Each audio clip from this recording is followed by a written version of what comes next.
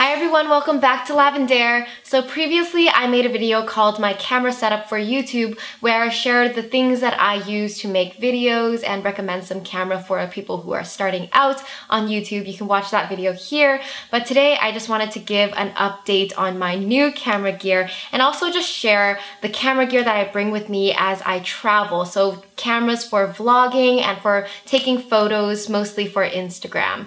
So this is my new baby. This is the Sony A7S II, and I've had this for a few months now. I got it right after I did YouTube Next Up because they gave us like a gift card to purchase new equipment, which was really cool.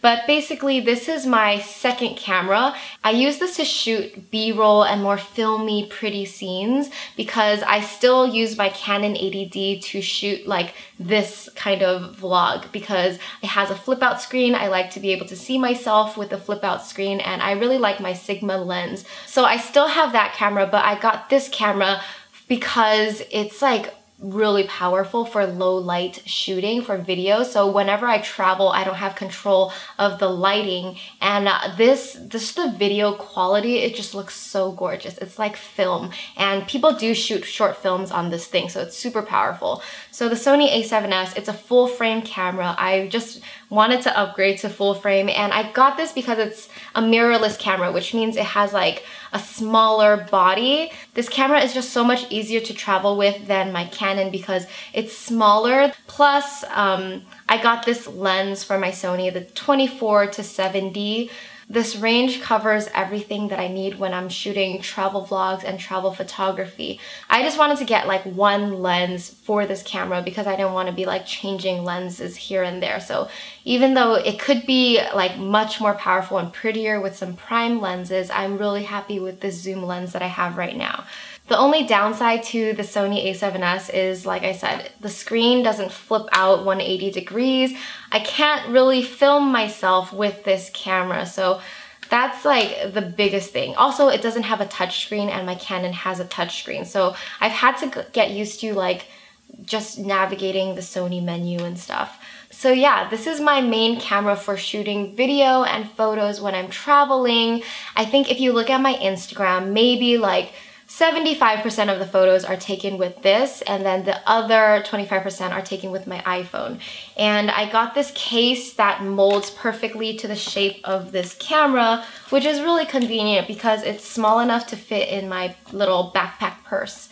So it basically looks like this in its case, and I just put it in my purse just like this. The second camera that I bring with me is the Sony Point and Shoot. This is the RX100 Mark III, and this one has the flip out screen. So this camera is actually perfect for vlogging on the go, like if you want to look at yourself.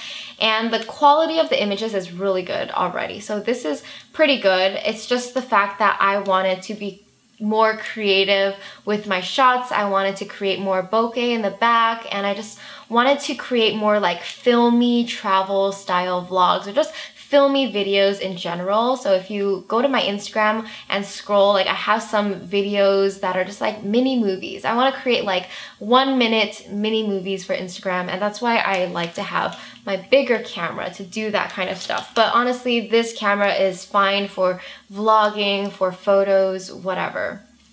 Next, I just bring one tripod with me when I travel. I always have this in my purse. I don't use it as much as I'd want to, but I always have it with me. So this is the Manfrotto mini tripod right here. It's small, but it's super strong. Like you can put a really heavy camera on here. Like my big camera does just fine. And there's a button you can push here that it like, you can move this thing on top. I'm gonna test out how I like this. I'm gonna see if I can like do some vlogging like this, but I don't know. It's just nice to have one tripod with you, something that's small and powerful. Next, I just have this pouch of extra batteries. So I have 2 extra batteries for my Sony A7S II, the big camera, because that one kind of goes through batteries really fast. It just doesn't hold that much charge. And the small one, I have like 1 extra battery that I put in this little pouch. So I don't know if you watched my previous video on how like packing tips. I love pouches. I keep pouches from everything. These are not pouches that I bought. I always use pouches from other stuff. So this is like a pouch from an Amazon remote. This is a pouch from like a beauty eyeshadow thing. So yeah, those are the cameras that I travel with, and they are more than enough to suit my needs and my desires. As you can tell, I'm on the Sony train now. I do love Canon, and like I said, I still use my Canon 80D, but this is becoming like my constant favorite camera. I'm always using this to like practice photography and shoot everything in my daily life. This is the camera I carry with me every single day of my life, because I want to shoot photos just for fun, you know, for Instagram. If you want to shoot photos actually more than videos, I would recommend you get like the Sony A7R II or just the A7, because the A7S II is for video. It's more catered towards filmmakers because of its like low light capabilities. It shoots 4K. It has a lot of stuff in here. But for me, because I mainly shoot video, plus I like to take photos, this is the camera for me. This is like a really popular camera now with YouTubers. I see more and more people converting to Sony, so it's kind of crazy. You can research all those like Sony versus Canon videos. I'm sure you'll find that Sony is like up and coming and they're taking over, so yeah. Alright, links to everything are down below. Thank you so much for watching. I'll see you next time. Bye!